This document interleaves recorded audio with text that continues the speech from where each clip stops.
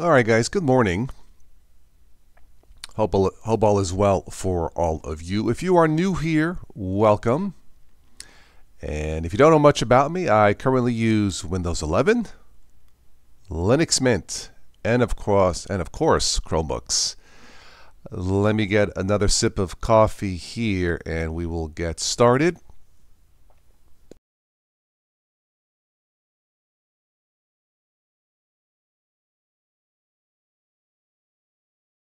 All right. As a reminder, you can download these video podcasts in truncated, shortened, no ads audio version on the TOS Today Patreon page. The latest, and I will toss in some extra stuff on Patreon. The latest is News Nonsense Getting Juiced. This is oddball news items, and you can join for as little as $1 a month. That's even less than a cup of coffee. Come on, enjoy it. All right, let's talk a little bit about Chromebooks.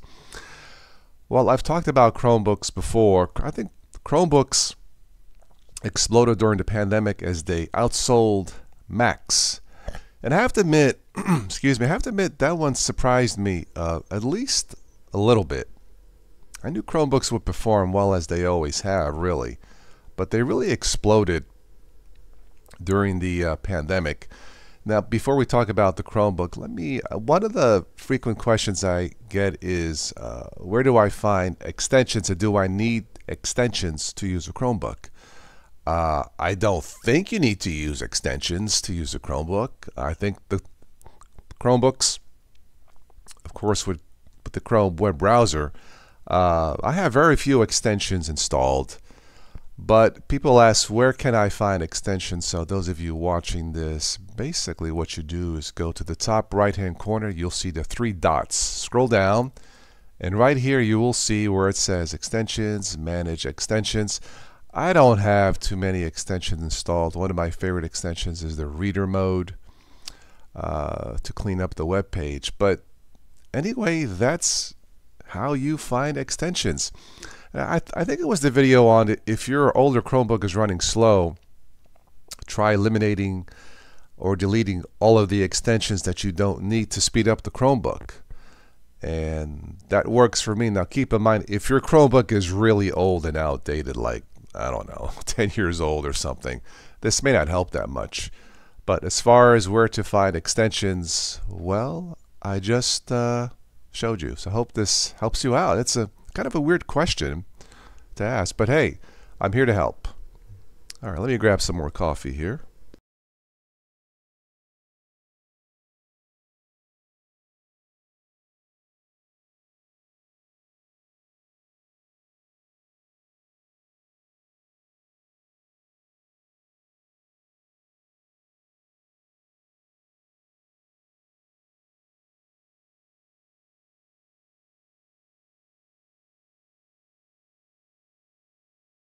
All right, so I've talked about this before. ZDNet has an excellent recent article on 5 reasons why Chromebook is the perfect laptop for most people, such as all 1 billion plus Windows users out there. Now, just to be clear, I don't know if I'm 100% sure that the Chromebook is for you. You really don't know until you try it. These machines run on a modified version of Linux. If you don't know what that is, that's okay. You may have tried a form of Linux in the past. It didn't work out for you. Hang on, slow down. That's okay too. So let's look at this article real quick here and see what we have.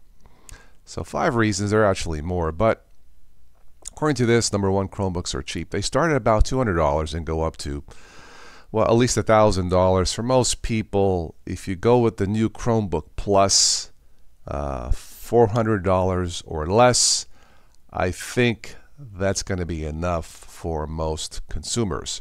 Now it says here you can buy a Windows laptop for less than $400, or the cheapest Apple laptop is the MacBook Air at over $1,000. Now I will say this, and this person says it here, nothing compares to the price of a Chromebook.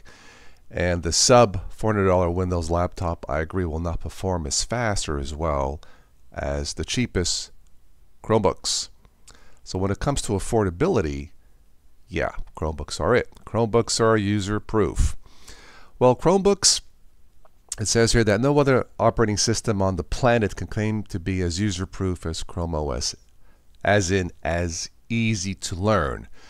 Now, I will say this, anytime you're working with something new, anything, it will take a little bit of time to get used to the new operating system. Now, it says here that the ease of use found in Chrome OS is light years ahead of the competition, period. I agree. If it wasn't, I would not be using it, and I would not be recommended it, or I would not recommend it. No matter your experience level, you can sit down with the Chromebook and immediately put it to use. He says here, OS upgrades are something even your grandmother can take care of. They're about as easy as it gets. Anyway, there's more information here, but yeah, Chromebooks are pretty much user-proof in terms of, well, being easy. Chromebooks are fast.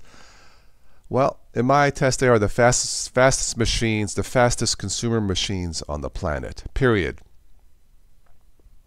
Chromebooks are reliable. Yeah, he says here, in the 10 years since using a Chromebook, he only had one device with problems, and that was the original Pixelbook. I guess he had problems with Bluetooth and networking issues. Beyond that, he's never had a problem with the Chromebook. It just doesn't happen. I agree. So we're also talking not just reliability, also security. I've challenged all of you who have a Chromebook. Have you ever got malware or ransomware? I've been asking you for years. It just doesn't happen. Now, nothing is 100% secure, granted, but it just doesn't happen. And because of the Chromebook's multiple layers of security, probably the best you can buy, you don't need antivirus or malware protection separately. And finally, but not the least, Chromebook can easily be restored. Yeah, if you have a problem with the Chromebook, or if it warns you something's not right, you can do what's called a power wash. It's just their word, fancy word for a factory reset. Log into your account and everything is there, minus whatever problems you were having. No other operating system can compete with Chrome OS's ability to factory reset and return you to a pristine working state. And so on. So yeah, look, I've talked about this before.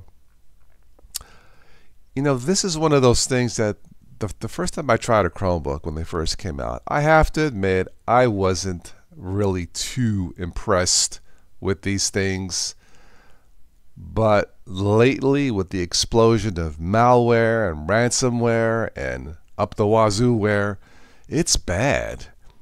And it appears right now there is nothing as secure, consumer-grade secure, as a Chromebook. They are fantastic.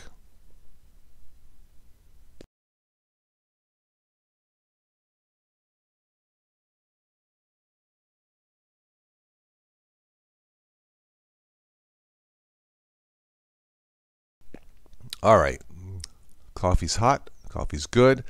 Let me take a quick look in the chat and see if anybody's here for this, what is it, Tuesday morning? I lost track.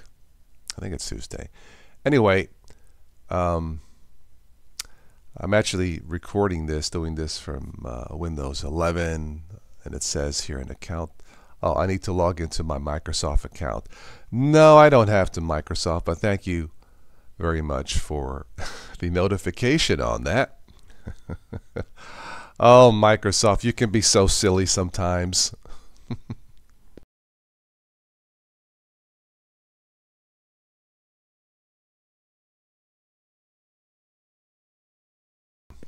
All right, well, it is quiet here in the live chat, as to be expected. Early morning, at least early morning for me. Sorry that I missed you. Well, once again, you can catch these video podcasts on playback. Of course, the audio portion will be on the Patreon page if you like to listen to these without the pauses and all of the ads for as little as $1 a month. All right, well, it's quiet here in the chat, so let's see. Is there anything else I need to say? I don't think so. If you recently bought a Chromebook, let me know what you think about all this. I like my Lenovo Chromebook, superb machines. I just wish the software that I want to use would catch up with the hardware capabilities of the Chromebook, such as the OBS Studio that I use.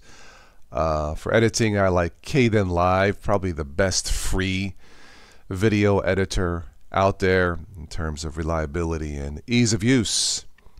But yeah, you really cannot beat a Linux-powered Chromebook for the price and the reliability. They're just really, really good machines. All right, well, I think I'll wrap this up for this. Those of you who stopped by later, thank you for stopping by and listening and all that good stuff. And I'll catch you on the next one. Be safe out there and enjoy the rest of your summer, if it is summer where you live. I know in Australia it's not. Haha. I'll catch you on the next one. Bye.